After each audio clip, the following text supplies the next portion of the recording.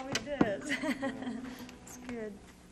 Wait for baloney to pick in time. Johnny, you and I, and June too, we had a very dear friend who's not with us anymore. Mm-hmm.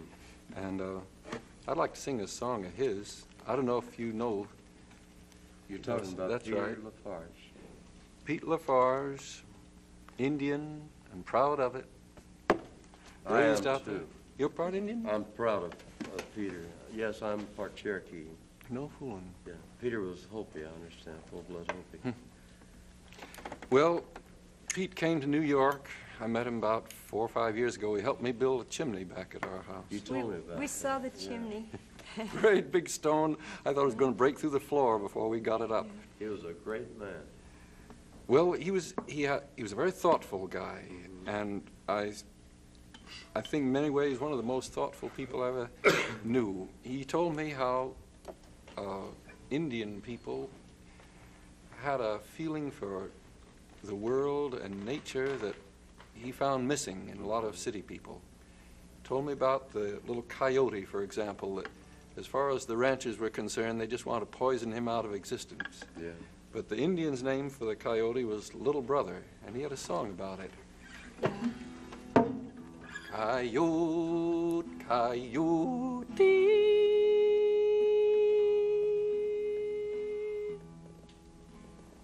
what have they done? My little brother,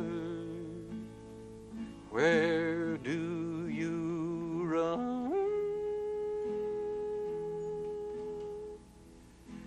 They've poisoned the mazes.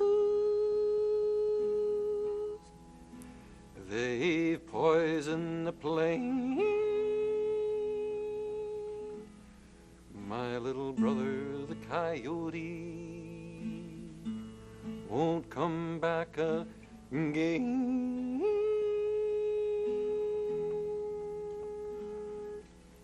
You can hear them calling, the few that are left. He's warning the human race of his death.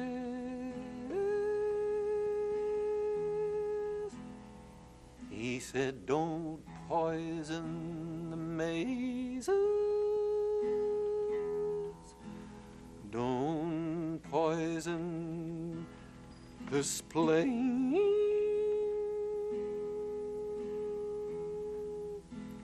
There'll be no one to listen.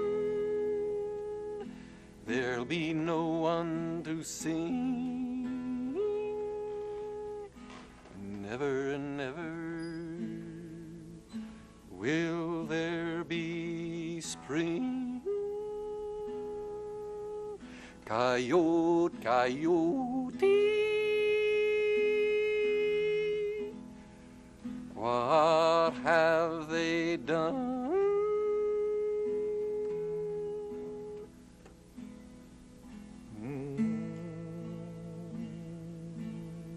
Where will you run?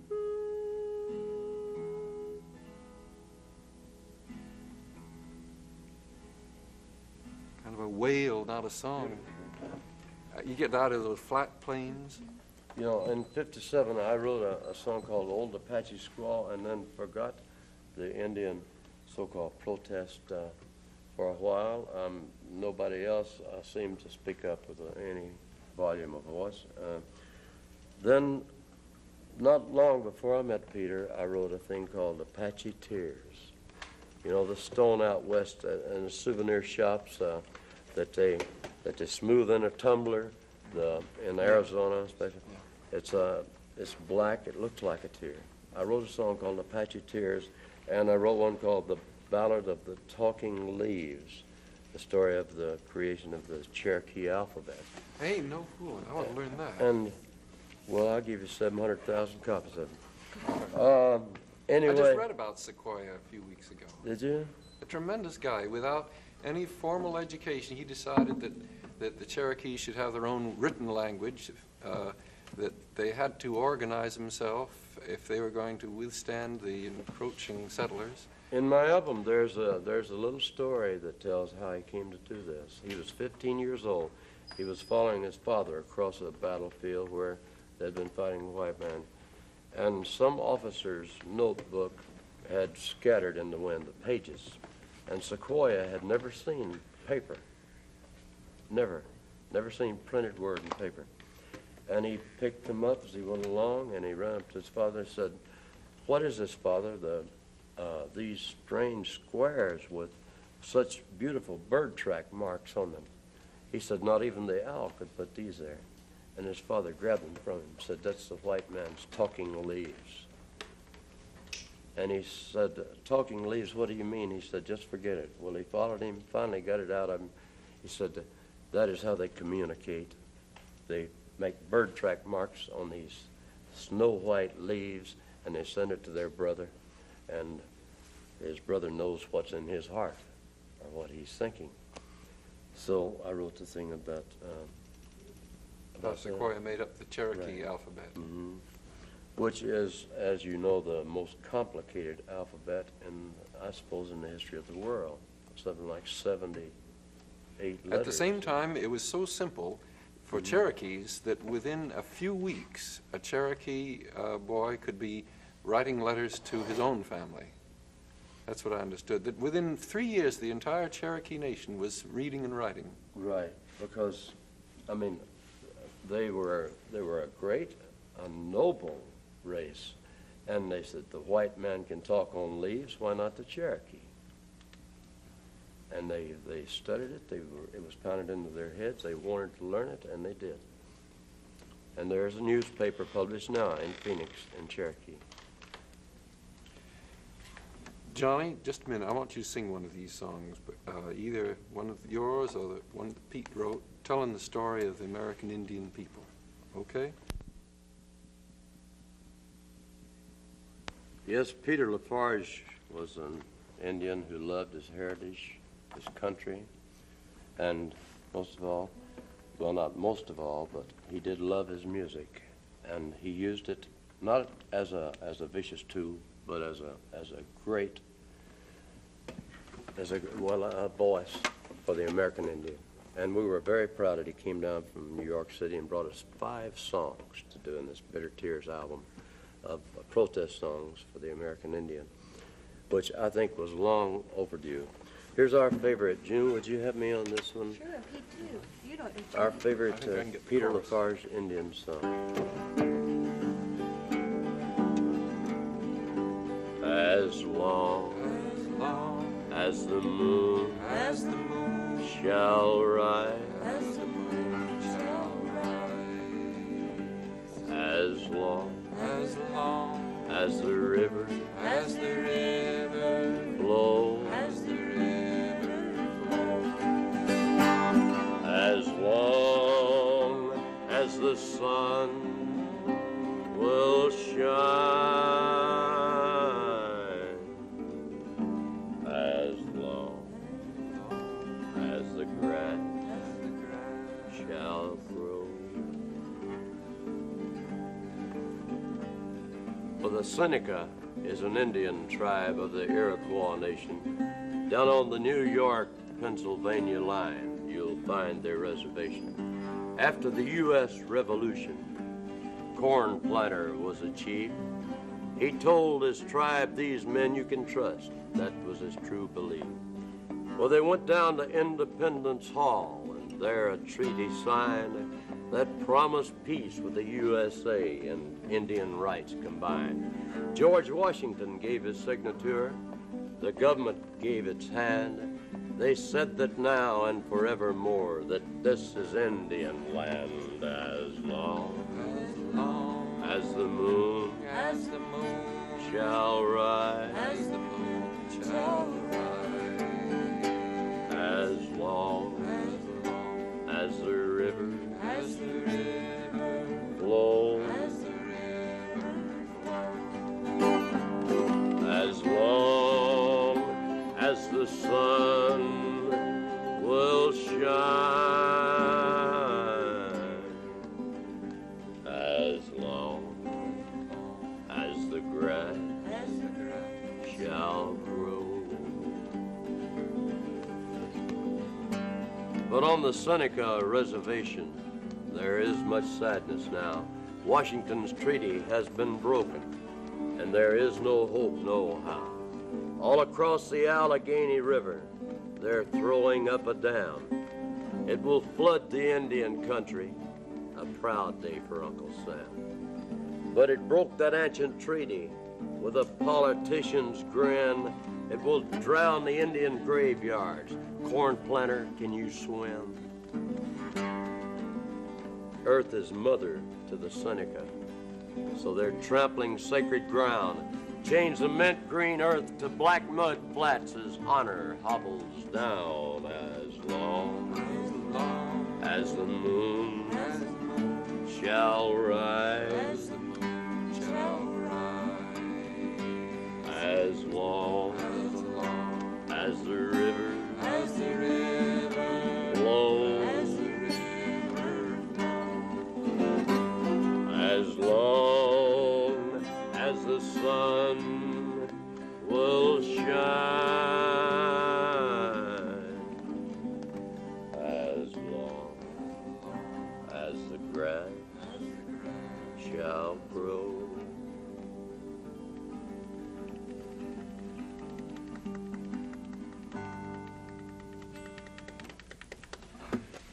Johnny and June, I'm mighty glad that America has people like you traveling around, flying around. I know you keep on the run more than almost anybody I know. Every time I see you, you're just kind of zipping through. Let me sing a song for you both as you fly around.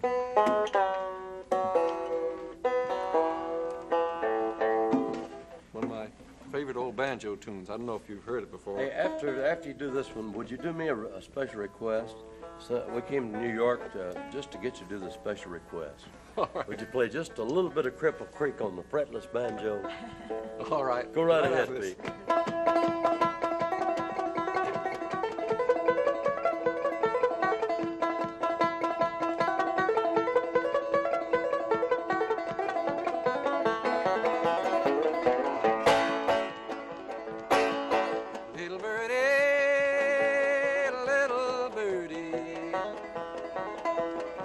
Makes you fly so high? It's because I'm a true little bird, and I do not fear to die.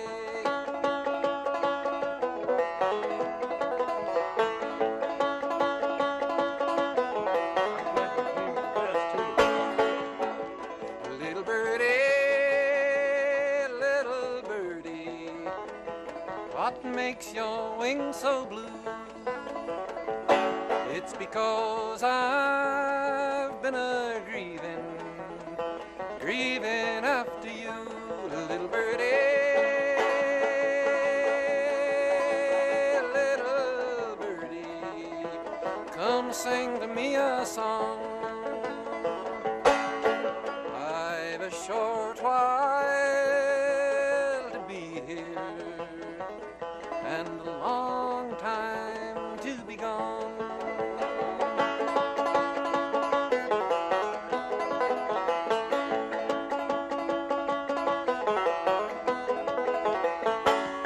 Little birdie, oh little birdie, what makes you fly so high?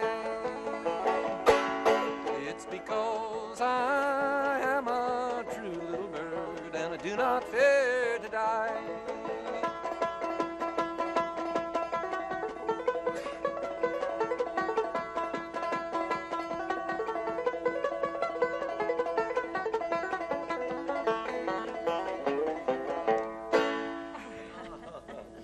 I wish I could do that, but you know, I picked cotton for so many years that that's a different lick, picking cotton.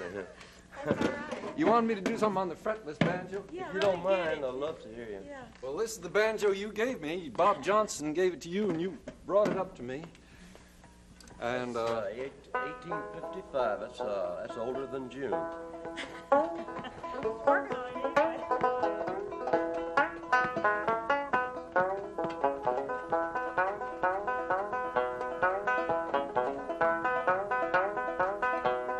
afraid it's right in between the frets. It's right in the crack.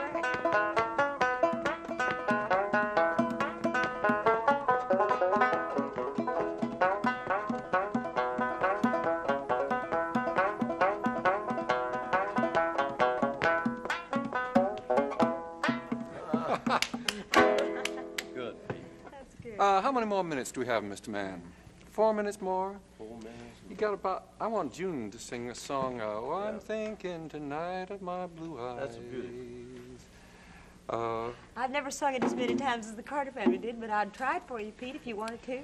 Might say, this song doesn't have but about 2 or 3 verses, but it's a lot of fun to sing. It's a lot of fun to harmonize on, too, any of you out there. You know, it's the main reason for this Rainbow Crest show is not just to show what we can do, but show you how you can have a lot of fun yourself making music. And I mean it. I hope that you all out there, young or old, tall or short, fat or thin, quick or slow, no matter what kind of color or shape or person you are, if you like to make music, why, go ahead. Don't let the microphones and loudspeakers faze you. Make some yourself. Shoes off. That's right. And this would be a good song to try if you want to. Let's see, if you got a D chord there, because your D, I have a small one. it comes out the same as your C. And let me see if I wait till I get in gear I here. thought it was a D flat, but you gave me a D and I just flattened it myself.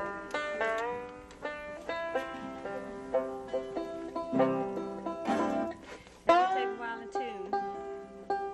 It's like Mother Maybelle. She'd stop in tune if the world come to an end. It's the only thing But to when do. she does get a tune, she plays it.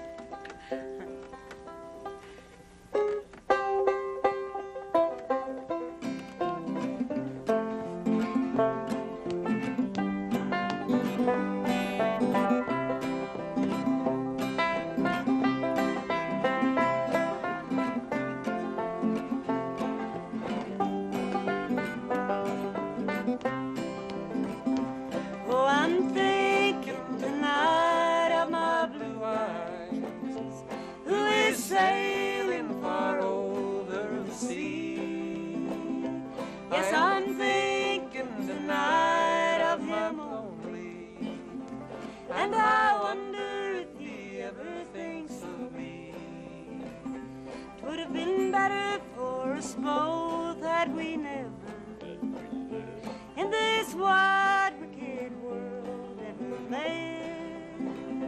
For the pleasures we both seen together, I am sure, love, I'll never forget. Now you're singing with us. Oh, I'm thinking tonight of my blue eyes, who is sailing far over the sea.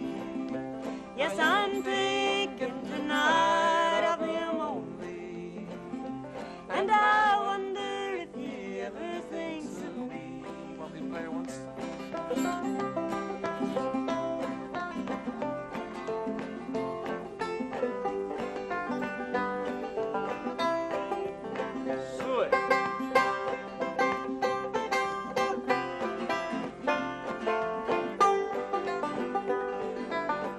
Got another verse? When the cold, cold grave shall enclose me, won't you come, dear, and shed just one tear, and say to the strangers around me, a poor heart you have broken lies here. Oh, I'm thinking tonight of my blue eyes, who is sailing far over the sea. Yes, I'm thinking tonight of him only, and I wonder if he ever thinks of me. You'll have to play, Pete.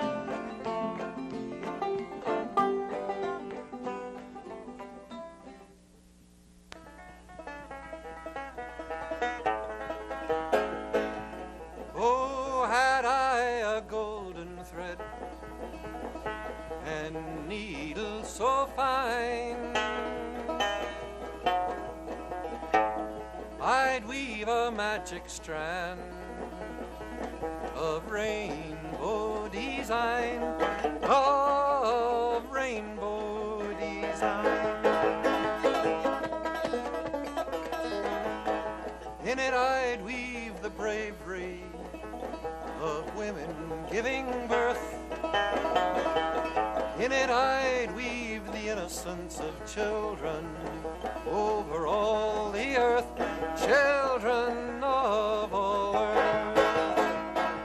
Far over the waters I'd reach my magic band